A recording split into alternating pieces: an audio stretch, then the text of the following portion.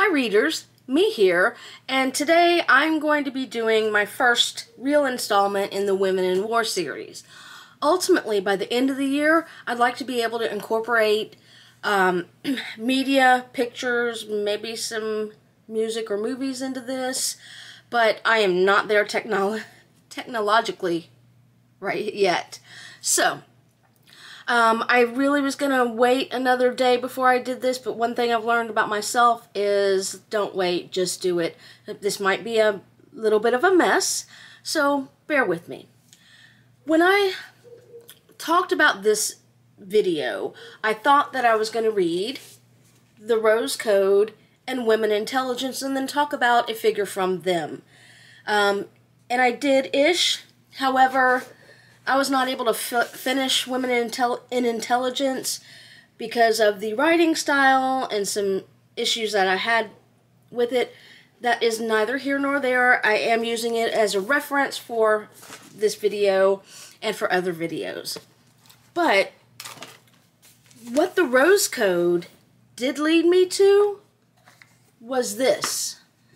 The Road to Station X by Sarah Baring.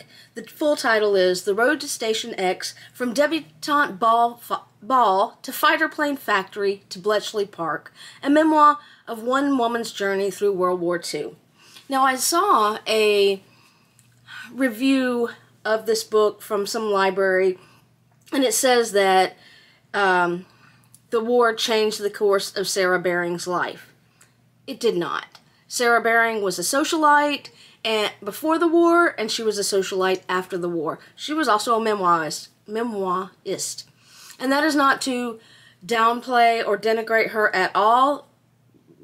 She was what she was. If it had changed her life entirely, she would have been something else after. I do believe that it changed her feelings about life and her experience of life. And she talks about it in here, and again, bear with me, getting my notes together.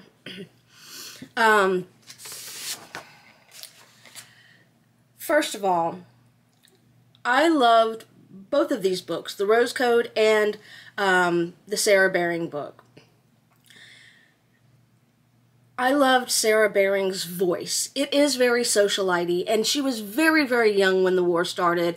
I think when it ended, she was 25, so she spent her early 20s and late teens involved in this, and that's reflected in her memories. My experiences back in Afghanistan in my early 30s are probably different than they would be now. So, pre-Britain's involvement in the war, this is my favorite thing. Her parents sent her to Germany to learn the language. And that ended up opening doors for her down the road after the war started. But she got sent home in disrepute after she and her friends got caught ripping down an anti-Jewish newspaper called Die Juden that, since no one would actually buy the newspaper, the Nazis decided that they would display it prominently so everybody could see it, and they enclosed it in glass, and she and her friends went around breaking the glass and ripping it down. Eventually, they got caught, and she got sent back. And her mom's response was, well done. Despite your nuisance value, I hope you learned the language. And it looks like she did.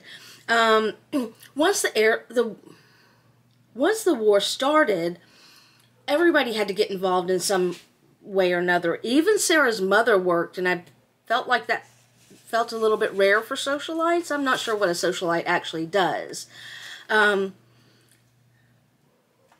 Sarah's first job was at an air raid precautions center. I'm not sure what that entails.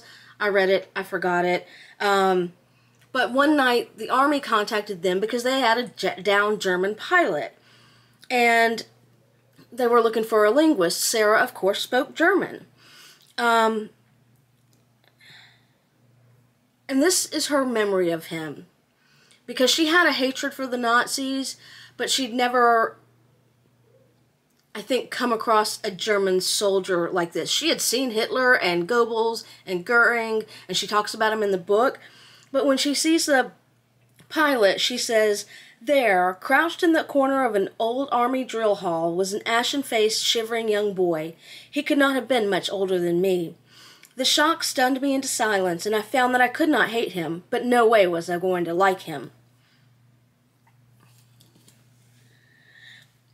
Apparently, the Air Raid Precaution Center wasn't enough for Sarah, and it might be because of money, because they talk a lot about how little the women were paid in each of these jobs.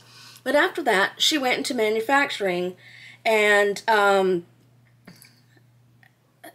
again, they talk about money and how the plant didn't provide any PPE, personal protective equipment, so they either had it because they had it or they didn't have it at all. When I was growing up and learning about World War II and women in the workforce, there was a large amount of information about Rosie the Riveter and women in industry. And I looked in a North Carolina history book, same thing. Very small paragraph about women in the WAC. I can't remember what the acronym stands for. And in another Smithsonian World War II guide, again, all about industry, all about manufacturing, very little about intelligence, and that's why I had hoped Helen Fry's book was going to be an easier read. So she does the manufacturing for a while. Then she and her friend Osla, who is also featured in the Rose Code, were recruited because they knew someone who knew someone, and they were recruited to be linguists for Station X at Bletchley Park. If you don't know, Bletchley Park was a famous code-breaking center for the British in World War II. Sorry for the pauses. I'll get better at this. Anywho, they get recruited, they take a language test, they pass, and they start collating intelligence in Hut 4 using index cards. I'm going to read here for a second from Helen Fry's book, Women in Intelligence, but it's also in Sarah's book. She recalled how the index cards were kept in long boxes like an elongated shoebox.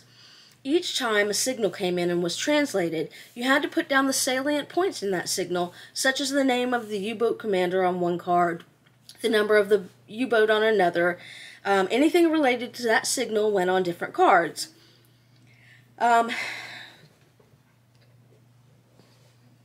Sarah also talks about how she's very critical of the admirals who didn't want to use their intelligence because they couldn't tell them where it came from, which seems legit.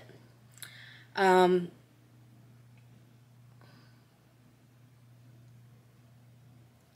last thing that I really got out of this story was something that I could really relate to. And it is about the end of the war. She talks about how, it was a surprise to her,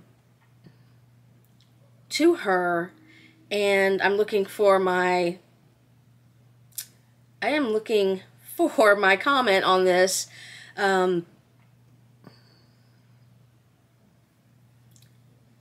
At the very end of the book, she states, "It took us a long time to realize peace had come at last.